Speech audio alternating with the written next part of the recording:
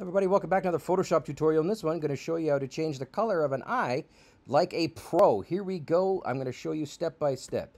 First step, get your footage in or get your image in. Now you want to go to your toolbar and select the pen tool. We're going to draw a mask around the eye just like this. And it doesn't have to be perfect because we're going to be doing some feathering. But, you know, make it as good as you can. Something like this. And I would normally zoom in a little bit more, but hey, you know what? This is just to show you the technique. Okay, zoom in. Yeah, it's pretty good. Doesn't have to be perfect, like I said. Now, right-click on it and make it into a selection. Feather the radius by as many pixels you see fit. For me, I'm going to go with 4 pixels for this one because I want a nice feathered edge.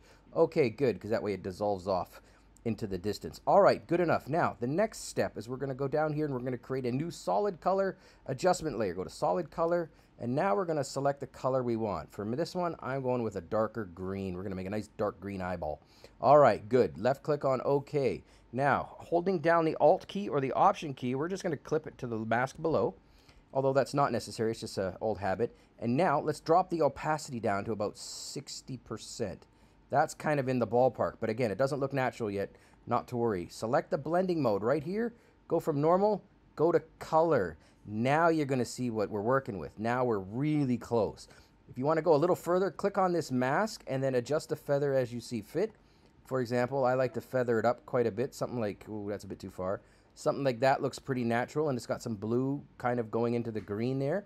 And as a last effect, if you really want to go down the rabbit hole, you can grab a brush like this. Make sure that you've got a soft round brush like this. Select it, opacity, flow, 100, and then you can actually go around the edges if you wanted to get rid of some of this green tint. If you're painting with black, like I am, you'll see that I'm removing some any extra green. This is not a necessary step, but it is something you can do. Thanks for watching.